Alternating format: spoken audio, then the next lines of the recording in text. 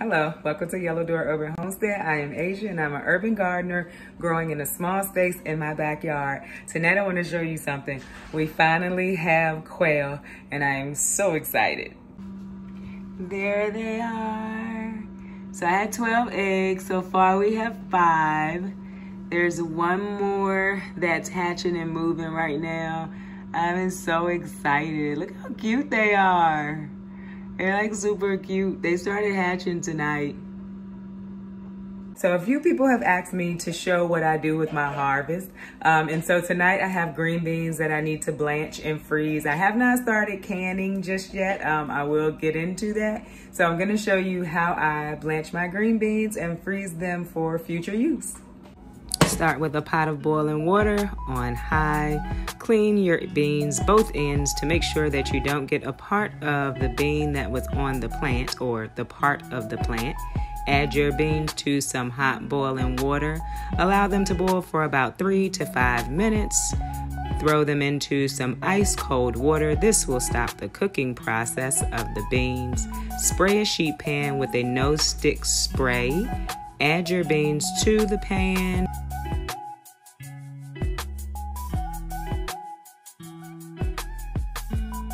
Pop your beans in the freezer. So I want to start a new series where I interact with you all from the comments on video. I am not ready to do a live just yet. When I am, I will let everyone know. I know there were some people who were interested in doing lives for whatever reason. I'm not ready to do that yet. I'm very new to this whole YouTubing thing, and YouTube said turn on super thanks. So I turned on super thanks. I did not realize I could see super thanks. There were 2 of you who sent me super thanks, and I am very happy for that, and I'm very appreciative. So I know it's been a few weeks ago, but Sophie G, thank you very much for the super thanks. And Black Snake, I appreciate you so much for the super thanks. Someone said, what does your neighbors say? I want chickens so bad, but I don't think my neighbors will be okay with it. My neighbors don't seem to have a problem with it. My neighbor on the left side, she doesn't have a problem with pretty much anything that happens over here. And my neighbors on the other side, their mother actually has chickens, and I'm actually trying to get some chickens from her because apparently they just keep having new chickens, and they say, do you want more? So I don't have a problem with having chickens in an urban setting. My neighbors don't have a problem. Some days they can be a little loud, but no one has ever complained about them. They know I have them. Sometimes we have them in the front yard, and I've never had a problem. The smell is not outrageous or anything, so no one is bothered by the smell. And so my answer to that is my neighbors don't really care about the fact that I have chickens. A few days ago, someone said, have you come up with any other way to collect water for the season? I have not.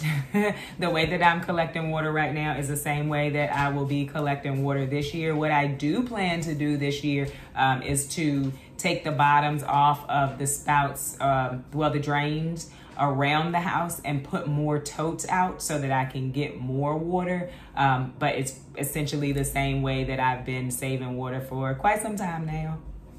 Someone asked me to update my wish list, and they said I can put clothes on it or other stuff and they would buy it. I am gonna update my wish list this weekend. And so if you are interested in sending me anything, my wish list will be updated by Monday. Another subscriber asked how do I record my videos? I'm actually just using an iPhone. And I would like to tell you what series iPhone it is, but I do not get into that. My kids could tell you what series iPhone I have, but all of my videos are recorded on my iPhone. Hey, so I am outside, and there's some things that are going wrong.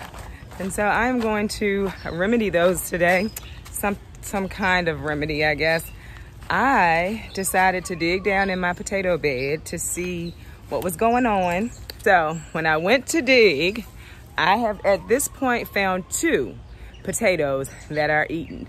So I'm just gonna pull them out and get whatever harvest I can get out of these potatoes that's in the no dig bed. And so what I learned from that is I just need to grow my potatoes in a container, in a bag. They grow just fine that way. And so I'm gonna clear this spot. I'm gonna show you really quick where I'm noticing that they're eating my potatoes.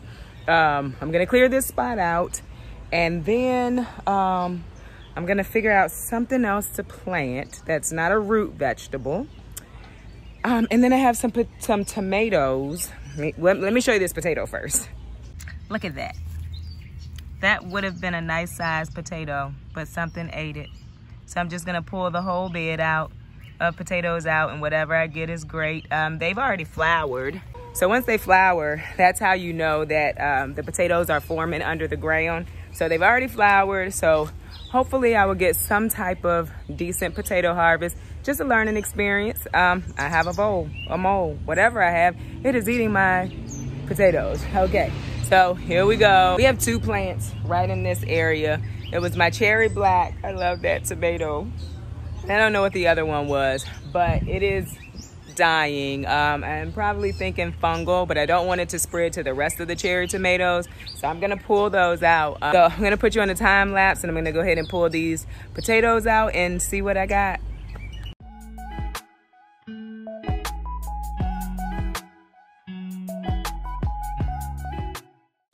So I got less potatoes from the harvest than what I put in, but it's cool. No worries. Things happen, right? Yeah, I just figured if they were eating them, there's no point in me using space for them to eat them. I could just grow something else that they won't eat, right? So I'm gonna just pull these out. They have a few tomatoes on them, so I'm just gonna grab those, let them, so this was the green zebra. Yeah, so I'm losing my green zebra and my cherry black this year. So I'm gonna go ahead and pull them out.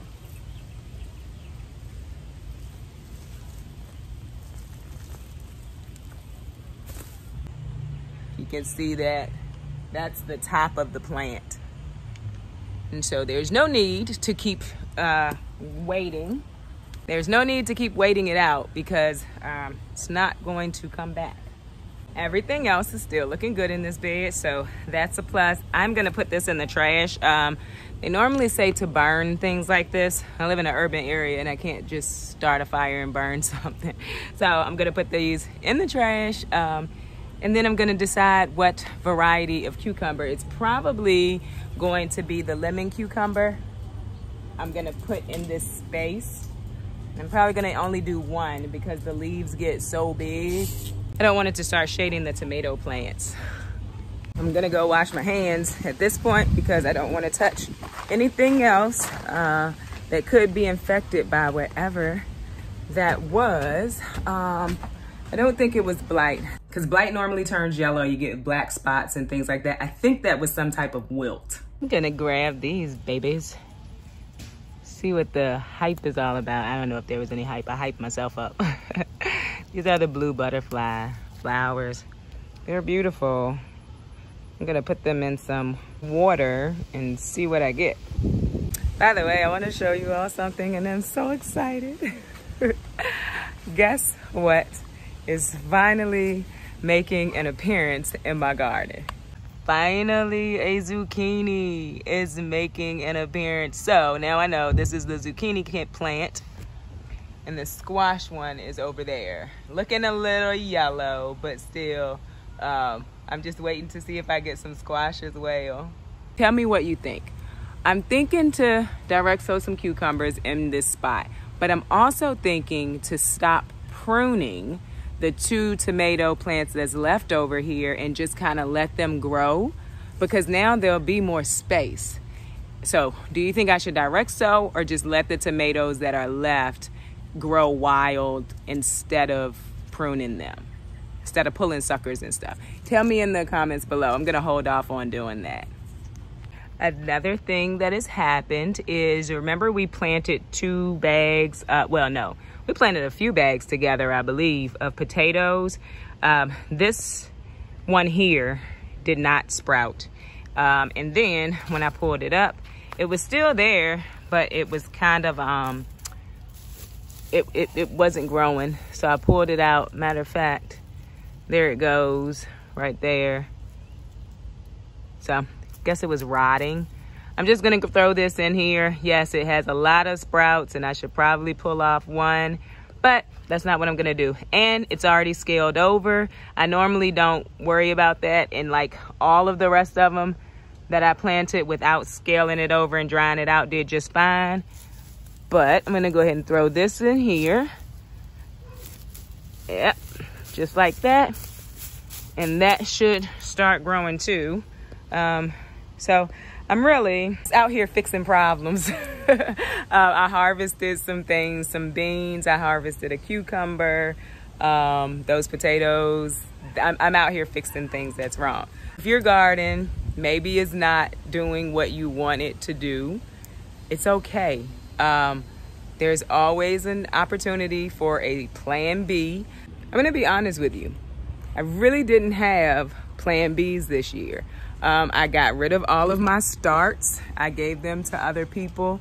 And so I didn't have a plan B for anything that died early. Not that I probably would have replanted, where am I going with this? The wrong way. I'm supposed to be putting it this way.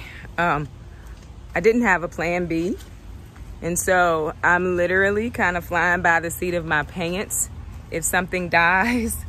A tomato plant dying is not a big deal. I have a lot of tomatoes growing. Now, the fact that I lost a variety that I really liked, that's a little disheartening. And so maybe next year I'll keep a few starts, but it's okay. I'm gonna come up with a plan B. Either let the ones that's growing go wild, or either put some cucumbers in there. Also, if you think of something else I could put in there that I can still plant now, or maybe go find at a store already started, I'm open to those too. Everyone doesn't have a long growing season. I do understand that, but there are short varieties of a lot of plants. And then of course, leafy green vegetables, you can harvest those at any size and still eat them. So if things aren't going the way that you had hoped, like I had not hoped to pull out my black cherry tomatoes. I love those tomatoes, and now I will not have any more this season. Just think of a plan B to get you through the season. Also, really quick, want to show you all, I have more tromboncino squash coming on right there. And there's another one coming right here and one right there. Tromboncino squash for the win this year. Thanks for watching. I hope you all have a wonderful 4th of July weekend. I hope you are off on Monday as well, because I know I am. And I will see you Wednesday. Also, I know I did not post Wednesday, and I didn't tell you I wasn't gonna post. It was a lot going on. Have a wonderful week. Bye.